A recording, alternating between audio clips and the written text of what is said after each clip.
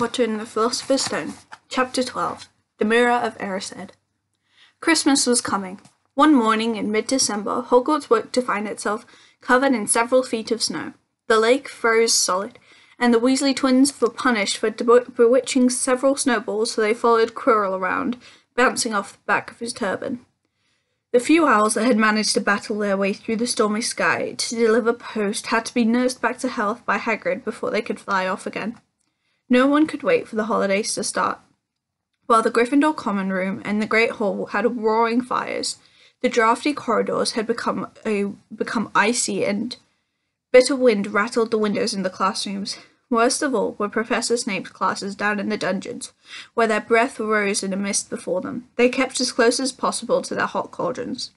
I do feel sorry," said Draco Malfoy, one of the potions class, "for all those people who have to stay at Hogwarts for Christmas because they're not wanted at home." He was looking over at Harry as he spoke. Crabbe and Goyle chuckled. Harry, who was measuring out powdered spine of lionfish, ignored them. Malfoy had been in such an unpleasant mood than usual since the Quidditch match. Disgusted that Slytherin had lost, he had tried to get everyone laughing at how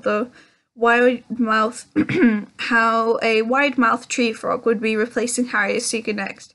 Then he realised that nobody found this funny, because they were all so impressed at the way that Harry had managed to stay on his bucking broomstick. So, Malfoy, jealous and angry, had gone back to taunting Harry about having no proper family. It was true that Harry wasn't going back to Privet Drive for Christmas.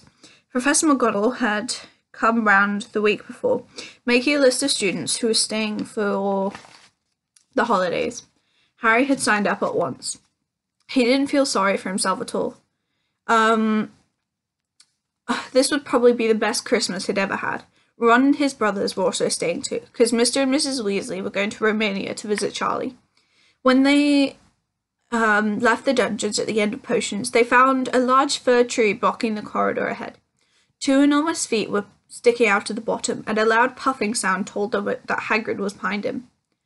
"Hi, Hagrid, want any help?" Ron asked, sticking his head through the branches.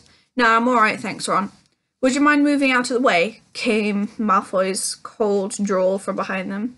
"Are you trying to earn some extra money, Weasley, hoping to be gamekeeper yourself when you leave Hogwarts? I suppose that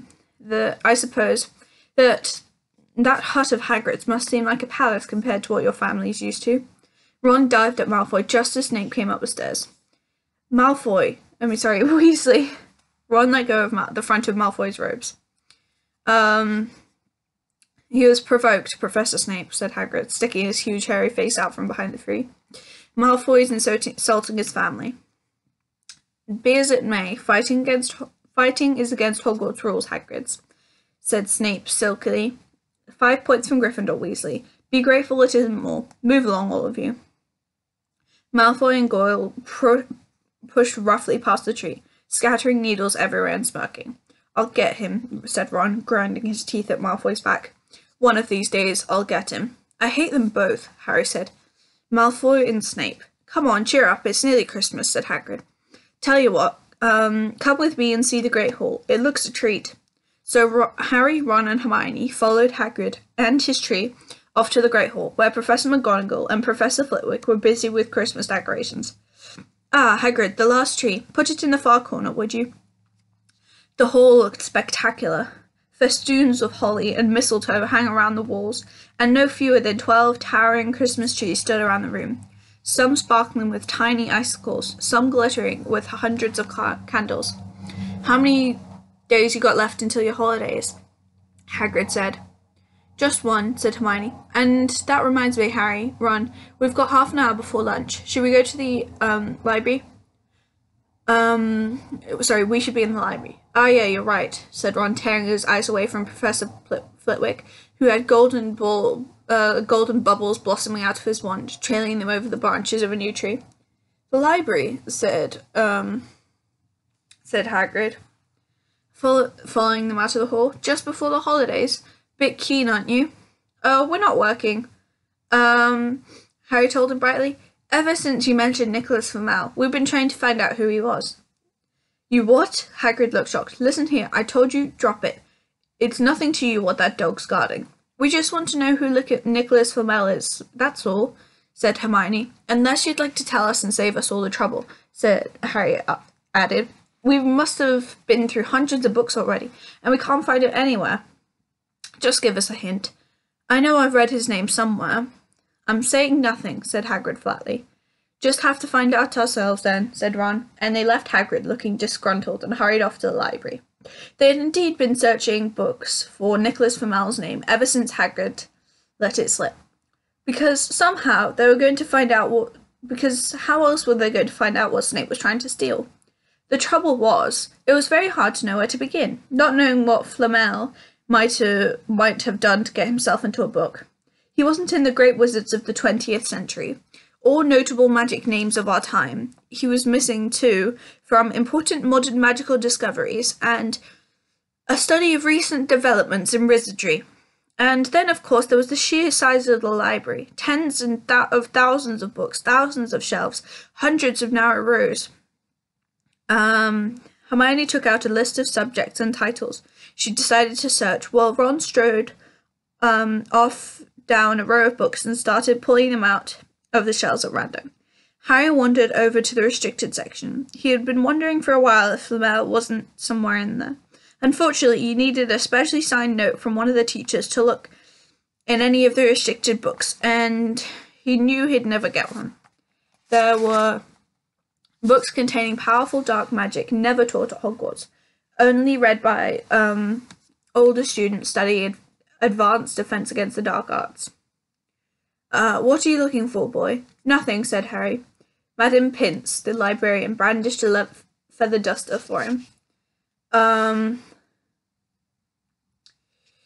You better get out then. Go on, out. Wishing he'd been a bit quicker at thinking up some story, Harry left the library. He, Ron, and Hermione had agreed they'd better not ask Madame Pince where they could find Flamel. They were sure she'd be able to tell them, but they couldn't risk Snape hearing what they were up to. Harry waited outside the corridor to see if the other two had found anything, but he wasn't very hopeful. They had been looking for a fortnight. After all, but as they only had odd moments between lessons, it wasn't surprising they'd found nothing. What they really needed was a nice long search without Madame Pince breathing down their necks. 5 minutes later, Ron and Hermione joined them, shaking their heads. They went off to lunch. You will keep looking while I'm away, won't you? Said Hermione. And send me an owl if you find anything.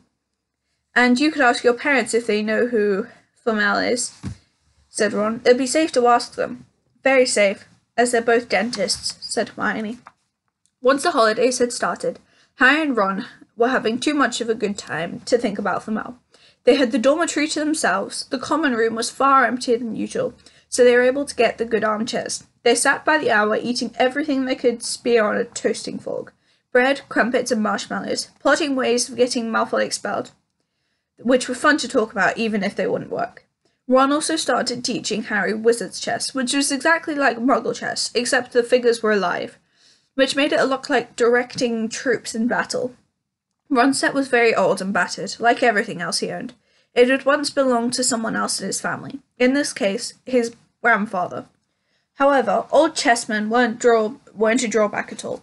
Ron knew them so well, he'd never had trouble getting them to do what he wanted. Harry played with chessman Seamus Finnegan.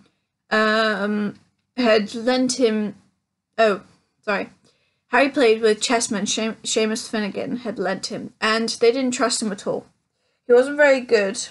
It wasn't a very good player yet, and it kept shouting different bits of advice at him, which was confusing. Don't send me there. Can't you see his knight? Send him. We can afford to lose him. On Christmas Eve, Harry went to bed, looking forward to the next day for the food and the fun, not expecting any presents at all.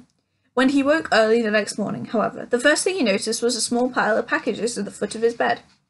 Happy Christmas, said Ron sleepily, as Harry scrambled out of his bed, pulling on his dressing gown. You too, will you look at this? I got some presents. What did you expect? Turnips? Said Ron, turning to his own pile, which was a lot bigger than Harry's. Harry picked up the top parcel. It was wrapped in thick brown paper. Scrawled across it was, "To Harry, from Hagrid." Inside was a roughly cut wooden flute. Hagrid had obviously whittled it himself. Harry blew it. It sounded a bit like an owl. A second, very small parcel contained a note. "We received your message and enclosed your Christmas present from from Uncle Vernon and Aunt Petunia." Sellotaped to the note was a 50p. "That's friendly," said Harry. Ron was fascinated by the 50p. "Weird, what a shape. This is money?" "You can keep it," said Harry, laughing at how pleased Ron was. "Hagrid and my aunt and uncle. Who sent these?" "I think I know who that one's from," said Ron, going a bit pink, pointing it to a very lumpy parcel. "My mum. I told her you didn't expect any presents, oh no, she's made you a Weasley jumper." Harry had torn open a parcel to find a thick hand-knitted sweater in emerald green and a large box of homemade fudge. "Every year she makes us a jumper," said Ron, unwrapping his own. "And mine's always maroon." "That's really nice of her," said Harry, trying the fudge, which was very tasty. His next present also contained sweets. A large box of chocolate frogs from Hermione.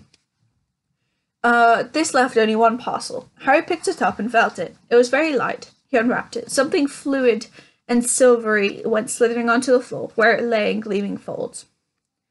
"I've heard of those," he said in a hushed voice, dropping the box of every flavour beans he got from Hermione.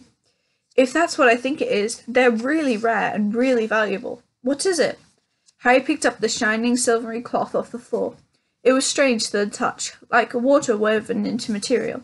"It's an invisibility cloak," said Ron, with a look of awe on his face. "I'm sure it is. Try it on." Harry threw the cloak around his shoulders. Ron gave a yell. "It is! Look down!"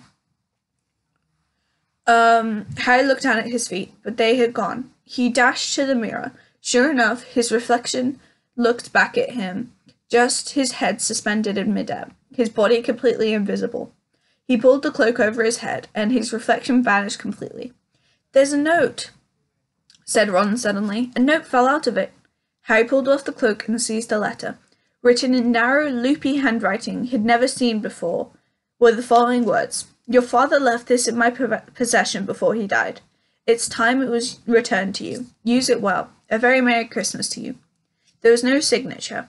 Harry stared at the note. Ron was admiring the cloak. "I'd give anything for one of those. Anything. What's the matter?"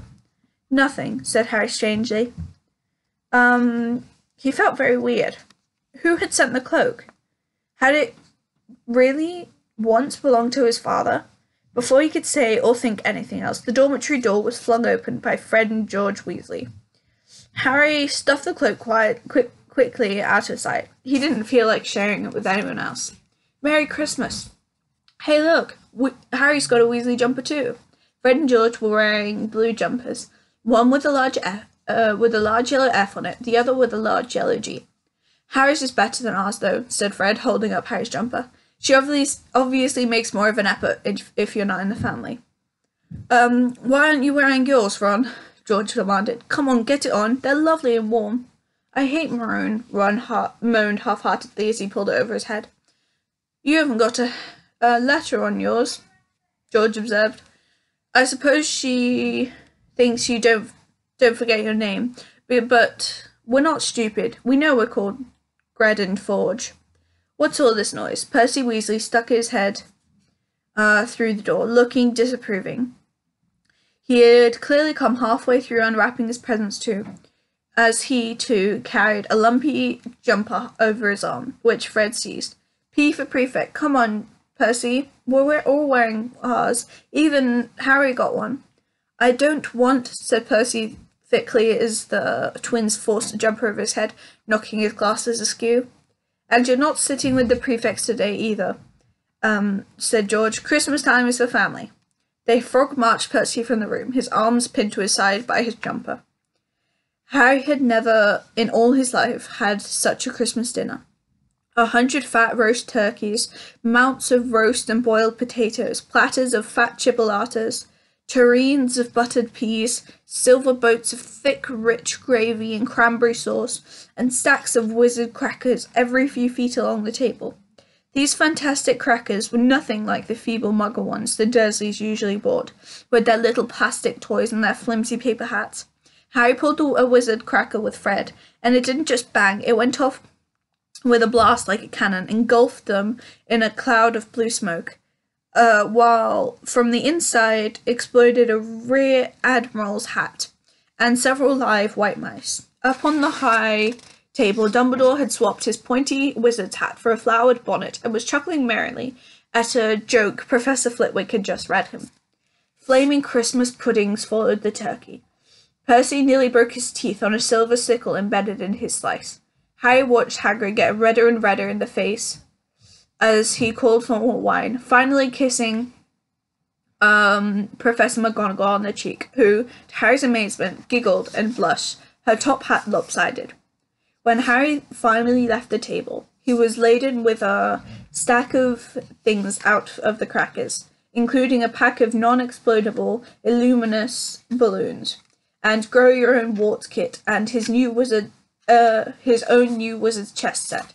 The white mice had disappeared, and Harry had a nasty feeling they were going to end up as Mrs. Norris's Christmas dinner. Harry and the Weasleys spent a happy afternoon having a furious snowball fight in the grounds. Then, cold, wet, and gasping for breath, they returned to the fire in the Gryffindor common room, where Harry broke in his new chess set by losing spectacularly to Ron. He suspected he wouldn't have lost so badly if Percy hadn't tried to help him so much. After a tea of turkey sandwiches, crumpets, trifle, and Christmas cake, everyone felt too full and sleepy to do much before bed, except to sit and watch Percy chase Fred and George all over the Gryffindor Tower because they'd stole his prefect badge. It had been Harry's best Christmas day ever, yet something had been nagging in the back of his mind all day. Not until he climbed into bed was he free to think about it. The invisibility cloak, and whoever had sent it. Ron, full of turkey and cake, with nothing mysterious to bother him, fell asleep almost as soon as he'd drawn the curtains of his four-poster bed. Harry leant over the side of his bed and pulled the cloak out from underneath it. His father's. This had been his father's. He let the material flow over his hands, smoother than silk, light as air. Use it well, the note had said.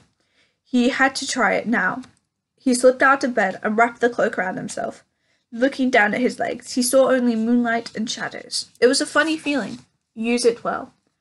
Suddenly, Harry felt wide awake, and the whole of Hogwarts was open to him in his cloak. Excitement flooded through him as he stood there in the dark and silence. He could go anywhere anywhere, and Filch would never know. Ron grunted in his sleep. Should Harry wake him? Something held him back, his father's cloak. He felt that this time, the first time, he wanted to use it alone. He crept out of the dormitory, down the stairs, across the common room, and through the portrait hole. "Who's there?" squawked the fat lady. Harry said nothing. He walked quickly down the corridor. Where should he go? He stopped, his heart racing in thought. Then it came to him. The restricted section in the library. He'd be able to read as long as he liked, as long as it took to find out who Flamel was. He set off, drawing the invisible cloak tight around him as he walked. The library was pitch black and very eerie. He lit a lamp to see his way along the rows of books. The lamp looked as if it was floating in midair. Even though Harry could feel his arm supporting him, the sight gave him the creeps. The restricted section was right at the back of the library. Stepping carefully over a rope which separated these books from the rest of the library, he held up his lamp to read the title. They didn't tell him much. Their peeling, faded gold letters spelled words in languages Harry couldn't understand. Some had no title at all. One book had a dark stain on it that looked horribly like blood. The hairs on the back of Harry's neck prickled. Maybe he was imagining it. Maybe not. But he thought he had a faint whispering was coming from the books, as though they knew someone was there who shouldn't be. He had to start somewhere.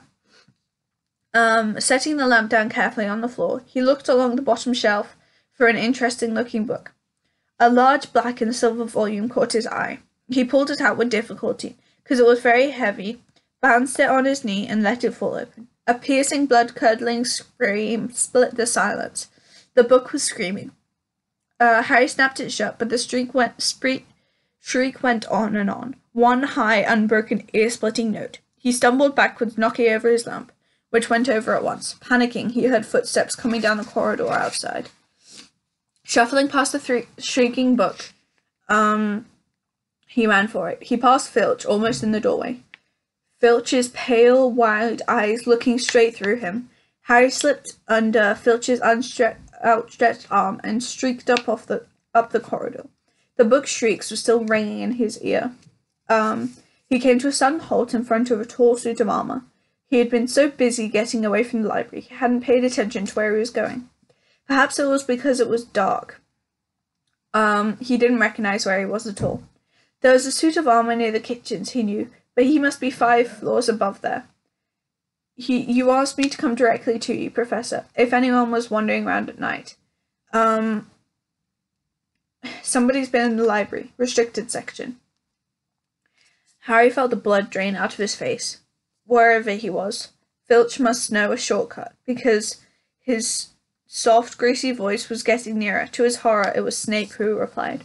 The restricted section. Well, they can't be far now. We'll catch them. Harry stood rooted to the spot as Filch and Snape came round the corner ahead. They couldn't see him, of course, but it was a narrow corridor, and if they came much nearer, they'd knock right into him. The cloak didn't stop him from being solid. He backed away as quietly as he could. He squeezed through it. A door stood ajar to his left. He squeezed through it, holding his breath, trying not to move it. And to his relief, he managed to get inside the room without their noticing anything. They walked straight past, and Harry leant against the wall, breathing deeply, listening to their footsteps dying away. That had been close, very close. It was a few seconds before he noticed anything about the room he'd hidden in.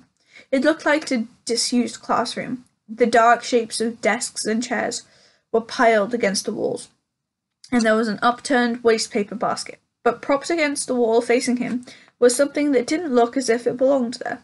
Something that looked as if someone had just put it there to keep it out of the way. It was a magnificent mirror as high as the ceiling, with an ornate gold frame standing on 2 clawed feet. There was an inscription carved around the top. It said Stra Ehru Oit Ube Kafru Oit on Husi. His panic now fading, there was no sound of Filch and Snape. Harry moved nearer to the mirror, wanting to look at himself, but seeing a reflection in it. He stepped in front of it. He had to clap his hands to his mouth to stop himself from screaming. He whirled around. His heart was pounding far more furiously than the book had screamed, for he had seen not only himself in the mirror, but a whole crowd of people standing right behind him. The mirror was empty, but the room was empty. Breathing fast, he turned slowly back to the mirror. There he was, reflected in it, white, scared-looking, and there, reflected behind him, were at least 10 others. Harry looked over his shoulder, but still no one was there. Or were they all invisible? Was he, in fact, in a room full of invisible people? And this mirror's trick was that it reflected them, invisible or not? He looked in the mirror again. A woman standing right behind him, right behind its reflection, was smiling and waving at him. He reached out a hand and felt the air behind him. If she was really there, he'd touch her. Their reflections were so close together, but he felt only air. She and the others existed only in the mirror. She was a very pretty woman. She had dark red hair, and her eyes are just like mine, Harry thought. Edging a little closer to the glass, bright green, exactly the same shape. Then he noticed that she was crying, smiling but crying at the same time.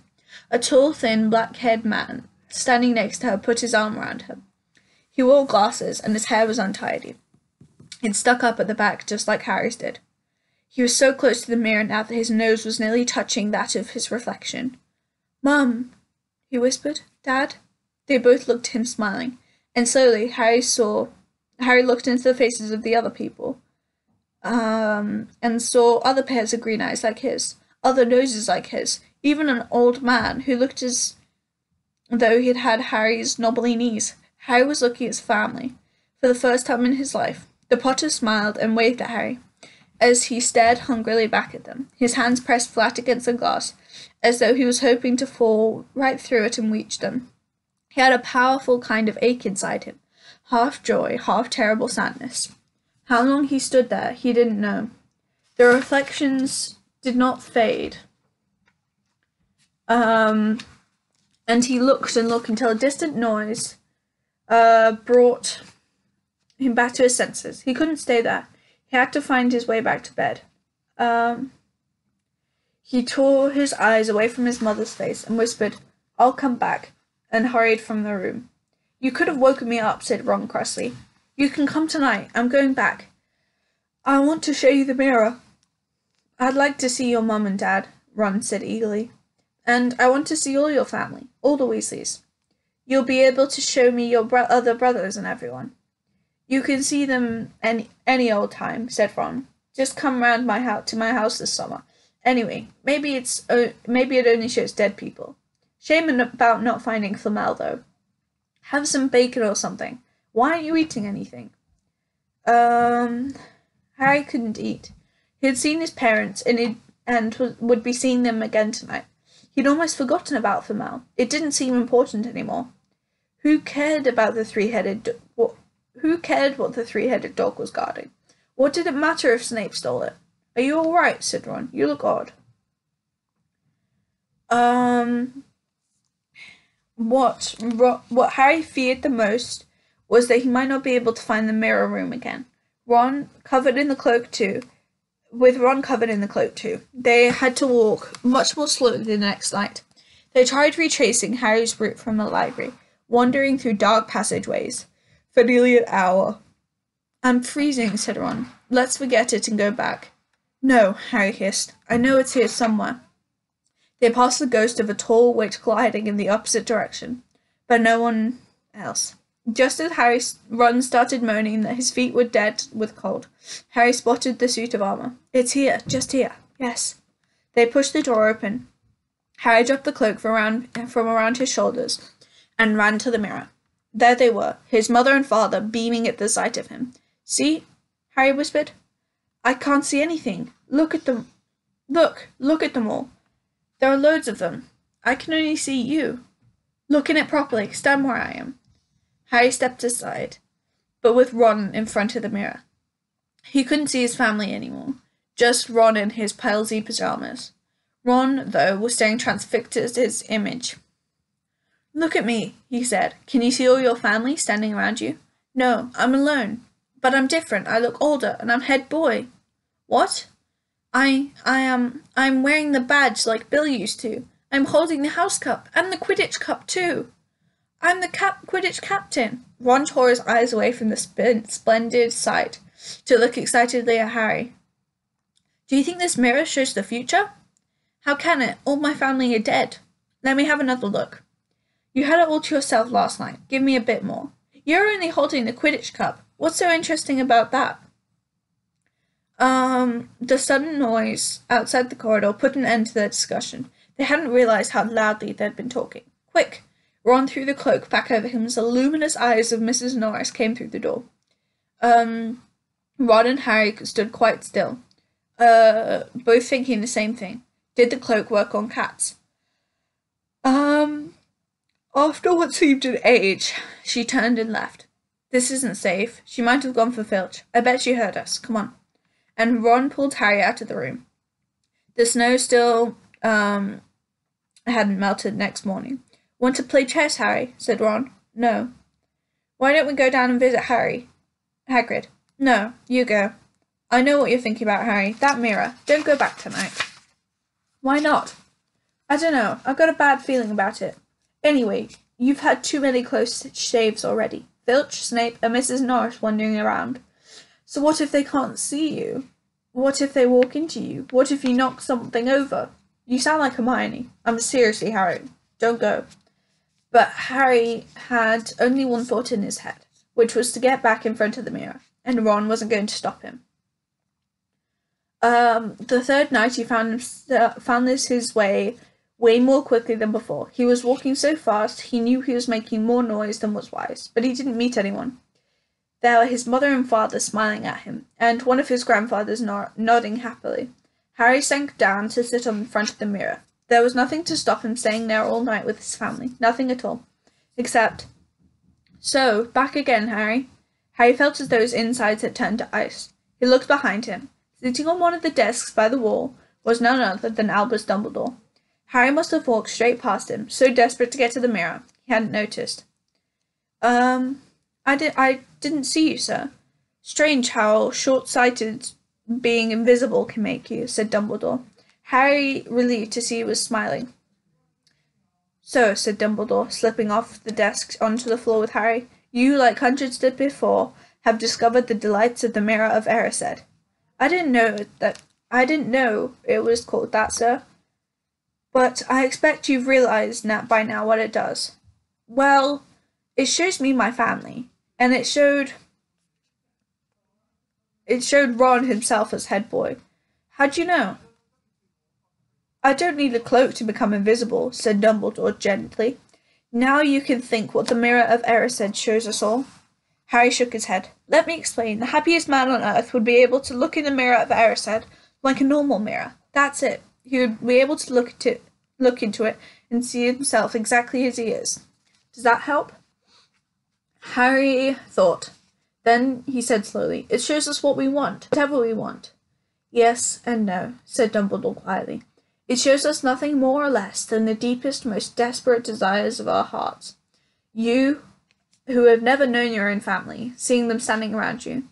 Ronald Weasley, who has always been overshadowed by his brothers, sees himself standing alone, best of all of them. However, this mirror will give us neither knowledge nor truth. Men have wasted away before it, entranced by what they have seen, or driven mad, not knowing if what it shows is real or possible. The mirror will be moved to a new home tomorrow, Harry, and I ask you do not go looking for it. If you do ever run across it, you'll be prepared. It does not do to dwell on dreams and forget to live. Remember that, Harry. Now, why don't you put on that admirable cloak and get back off to bed? Harry stood up. Sir, Professor Dumbledore, can I ask you something? Obviously, you've just done so. Dumbledore smiled. You may ask me one more thing, however. What do you see when you look in the mirror? I see myself holding a thick pair of woolen socks. Harry stared. You can never have enough socks, said Dumbledore. Another Christmas has come and gone, and I didn't get a single pair. People will insist on giving me books. It was only when he was back in bed that it struck that Dumbledore might not have been quite truthful. Then, he thought, as he shoved Scabbers off his pillow, that it had been quite a personal question.